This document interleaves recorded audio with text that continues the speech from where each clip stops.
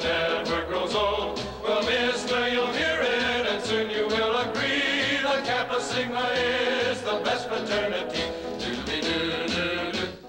This is a great school, and it's been a good fraternity school through the years. They use the housing as an integral part of their program, and that gave it some strength.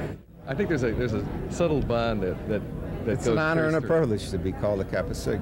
Started here at Northwestern. My father was a Kappa Sig at Lake Forest, and I came to Northwestern and pledged, and my father helped initiate me, and I've never regretted that in my life. I have so many friends from Kappa Sig like yourself, and it's a lifelong commitment.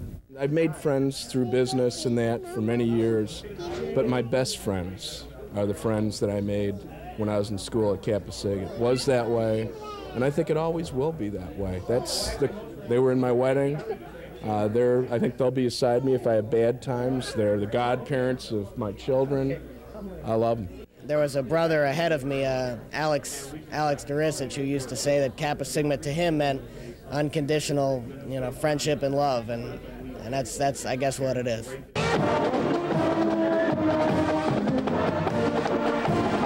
I'm Jeff Davis, 61. I know I speak for the many brothers at Epsilon Delta that this good thing of ours, Kappa Sigma fraternity, has been a magnificent lifelong experience from the time we joined at Northwestern University and has sustained us through our lives. As Chapter Grand Scribe in 1962 and 63, I'm honored to be your electronic conductor on this tour through our heritage. I report with pride that our undergraduate brothers are the force to be reckoned with, top of the list, acknowledged by the numbers, the grades, and the quality of men in this chapter as Northwestern's #1 fraternity. The current group got to the top the way Kappa Sigmas always get there, by the strength of their ideas and convictions, and old-fashioned hard work. Another KZ tradition also thrives. Nobody throws a better party, never has, never will. These men are a diverse group of talented individuals who pull together and live the fraternal motto, Kappa Sigma, not for a day, an hour, or a college term only, but for life. Praise hell while we're here.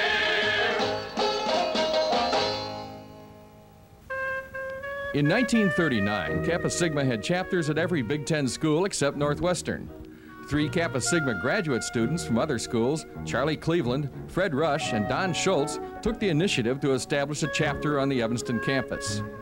Help came that summer when they met Carlisle Anderson, a 1929 initiate of Minnesota's Beta Mu chapter, and his brother-in-law, Bill Wyckoff, a Kappa Sig at Dartmouth, son of past worthy Grandmaster William Wyckoff.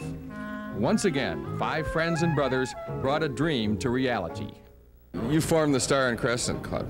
Yes, that's right. We formed the Star and Crescent and pioneered that thing. And when the Navy took over the housing at Northwestern, we moved what was left of the chapter into our 3rd floor at home and kept it active during the war. It took nearly 2 years before Star and Crescent was initiated and chartered as Kappa Sigma. The great day came on May 16, 1941. The first Epsilon Delta chapter president was Ollie Durham, a lineman for NU football coach Pappy Waldorf, and blocker for the legendary Otto Graham. How many brothers were there in the original group? I think about 12, 15, plus the 5 or so that were from out of school. The boys came back to Evanston from the war in late 1945 and early 46, and Carlisle Anderson and Stuart Howe went to the university to find a permanent campus home. See, the university helped us get in there. I had a close relationship with Harry Wells, who was business manager, and that's how we got the house itself, too.